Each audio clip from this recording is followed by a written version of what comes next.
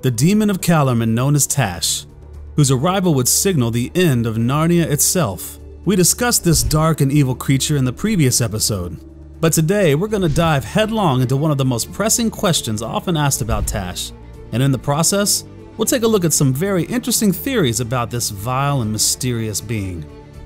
Now there are some great theories in store today, so let's get started.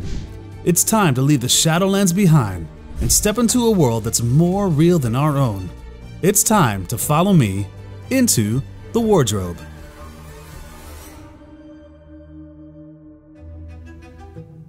There's something about Tash that just doesn't belong in Narnia.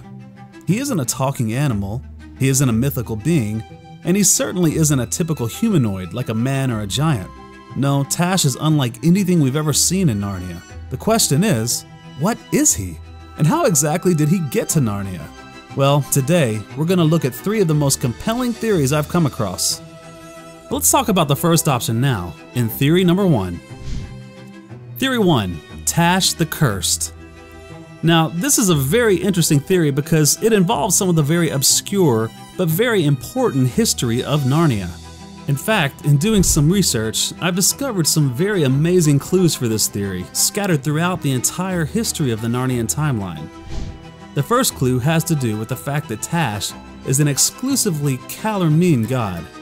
In fact, he's worshipped in the great city of his namesake, Tashbaan. There's obviously an important connection between the origin of this great country and the history of Tash himself. Why would the Calormens alone carry such a strong connection with Tash? Did Tash himself originate in Calormen? Then there's also an interesting clue found within the traditions of the Calormen culture.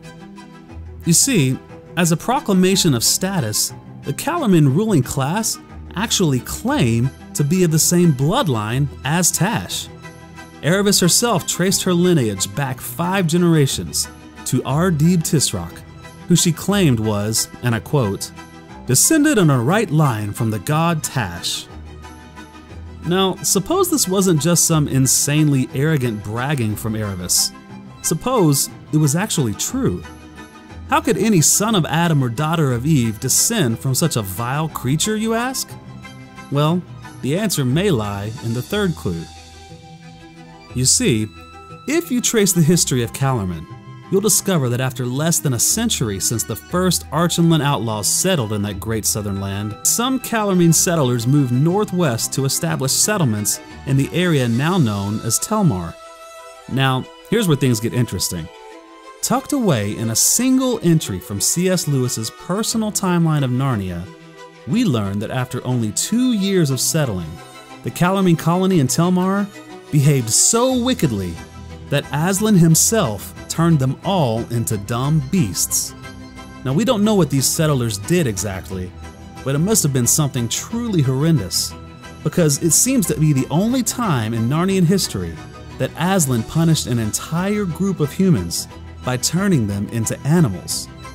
However, there was one more Calormen who received a similar punishment, and that's our final clue. After a failed attempt to invade Archenland and then Narnia, Prince Rabadash received a humiliating and fitting punishment from Aslan. What was his punishment? He was turned into a donkey. And where did Aslan send Rabadash to be tethered for the rest of his life? He sent him directly into the heart of Tashbaan, to the great and terrible temple of Tash. So how do all these clues come together? Well, let me paint you a picture.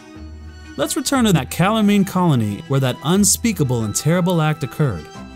It would be reasonable to assume that these settlers, who were all turned into dumb beasts, had to have had a leader who would bear ultimate responsibility for this act.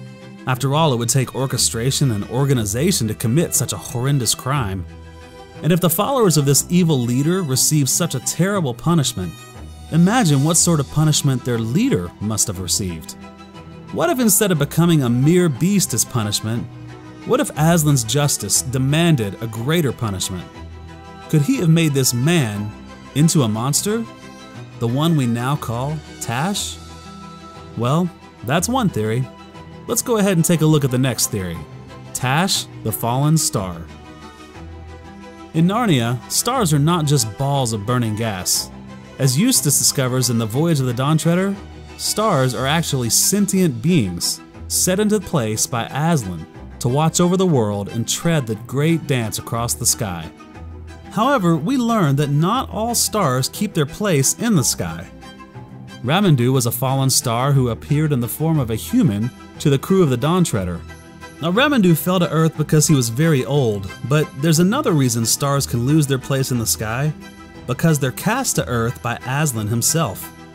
In fact, Corican the magician was also once a star, but was cast to Earth as a punishment after committing an unspoken offense. Now, the concept of sentient stars and even falling stars aren't unique to Narnia. In the Bible, in fact, stars are often symbolic of angels. In the book of Revelation, John sees 7 stars which represent the 7 angels of the 7 churches.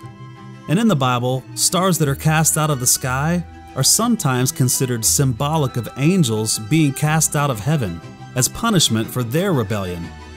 These angels are transformed into hideous demons that roam the earth. Now, these demons are also associated with the worship of idols, that is, demons who are said to masquerade as false gods, compelling people to worship them with sacrifices and other acts of devotion. Now, one more interesting thing about fallen stars in the Bible: in the book of Revelation, stars that fall out of the sky are depicted as angels bringing about the end of the world. In Revelation chapter 8, a star falls out of the sky and is given the keys to the pit of the abyss. Now, some believe this king of the abyss is the angel Abaddon, which means the destroyer. And incidentally, Tashkent is the name of a World War II Soviet destroyer, but that's probably just a weird coincidence. Back to the theory. Is it possible that Tash was once a great and shining star in the Narnian sky, which, as the result of a great misdeed, was cast down to earth, transforming into the demon that he is now? Could the demon Tash have established a powerful but false religion in Calormen, with the great idol to himself residing in the very center of the city? Now, whether or not you find this theory convincing, it can't be denied that it certainly is very compelling. Now let's talk about this third and final theory: Tash, the demon of Charn. So I saved this third theory for last because it really is something amazing. In doing my research for this episode, I stumbled upon an obscure blog whose author seemed to stumble himself into the creation of this theory. I posted a link to the blog in the video description below. Be sure to check it out.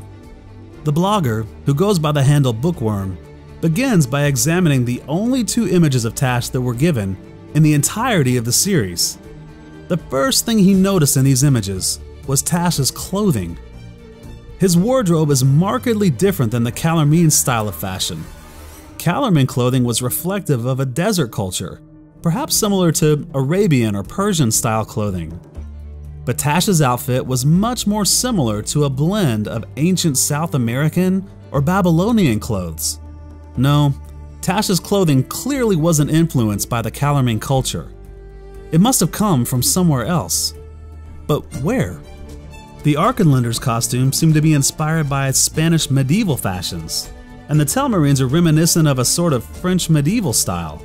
None of these seem to match, and that's when Bookworm remembered this image: the royal family of Charn. Their clothing certainly seemed reminiscent of Tash's Babylonian style, but it wasn't until Bookworm explored some of the other features of Charn that he noticed this incredible clue. He initially stopped to examine the winged statue in this illustration, but then his eyes were drawn to the Mayan relief-styled carvings covering the edges of the gateway. Do you see it? Hidden in plain sight amongst the various icons and figurines, there's a carving that looks amazingly like Tash. Could it be that Tash's home world was actually Charn? What if Tash actually was a demon, but a Charnian demon? Now, here's where my theory takes its own departure. Jadis herself said that during her life in Charn, in order to learn the despicable word, she paid a great and terrible price. Could it be possible that the price she paid was that of her very own soul? Did Jadis allow herself to become possessed by Tash? If so, it would explain a lot. It would explain her nearly maniacal actions and superhuman strength when she descended upon London, and her sudden change in appearance in the wood between the worlds. When Aslan told Diggory that he had brought evil into Narnia, was he not actually speaking of Jadis alone, but also of Tash? Mr. Beaver claimed that Jadis was half jinn, an Arabic type of demon.